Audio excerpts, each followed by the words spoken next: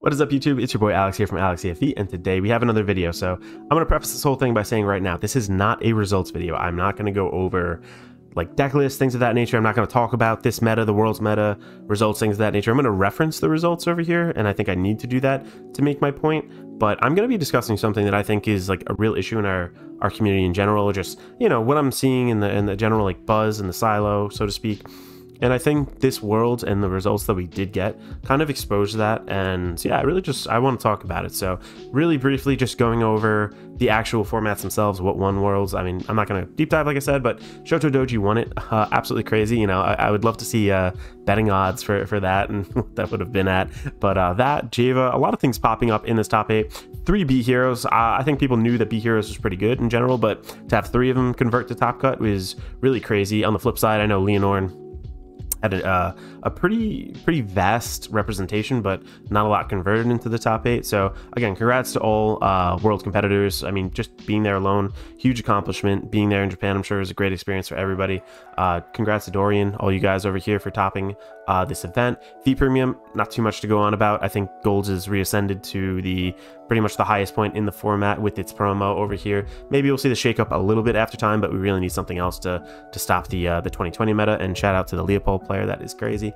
Over here, the premium results, same kind of thing. A lot of diversity here, a lot of really good players, and Fenrir won. I mean, this is again another deck that I don't think was unknown, because I forgot his name. Oh my god. It starts with a C. I'm so sorry. Cormac. He won BCS Cardiff, I think that's how to say it.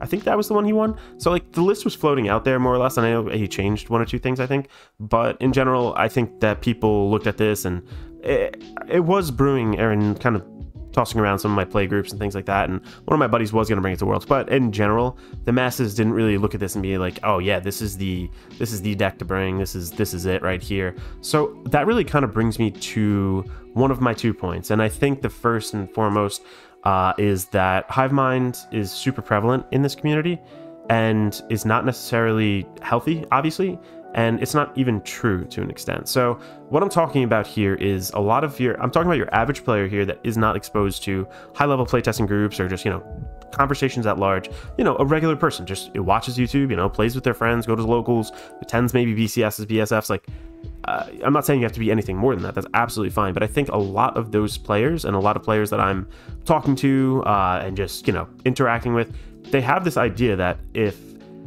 a content creator has come out and said this, like a big content creator, which a lot of them are big for a reason, like they speak the truth.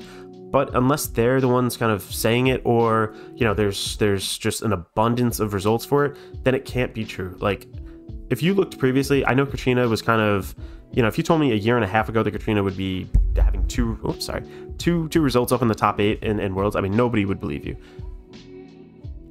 These players have all kind of taken unique things to this. Some of them are tried and true, some of them are a little bit more flexible, some are kind of like custom homebrewed. But when you look at it, these are all top tier players. They're all playing very different things, different styles.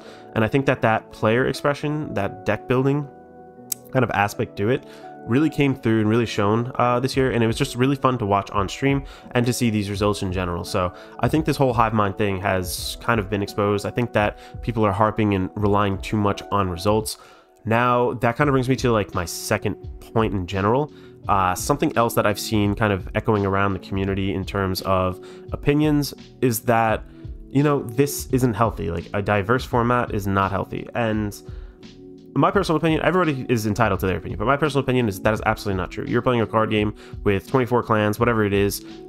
If there's only 2 or 3 clans that enable you to truly seriously play this game, that's in a bad state. That is 100% in a bad state. And I know some top tier players are going to say, oh look, but if I only have those 2-3 clans to play into, I could prepare for those matchups, and on top of that, I could, you know, tech my deck. I can like actually have the adequate practice to have it where, you know, both of us are at that same skill level, and it just really plays out. It's a real player skill expression at that point.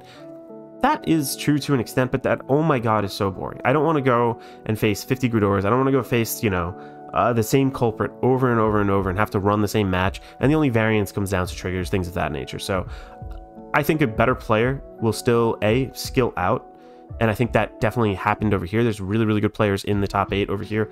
On top of that, a player who has broken the mold and is able to kind of do what they want, still have that skill expression they're looking for, but within a different form, has an advantage over the other player. Not in the form that it's rogue or anything like that, but just in the fact that they believe in their deck, they think it's good, they know that it works and functions the way that they are anticipating. And you could see that these decks are completely random. Like, a lot of these people were not really expecting Victor, Stephen Lee, one of the best players in North America. The French Katrinas, I don't think anybody expected 2 of them at least to convert.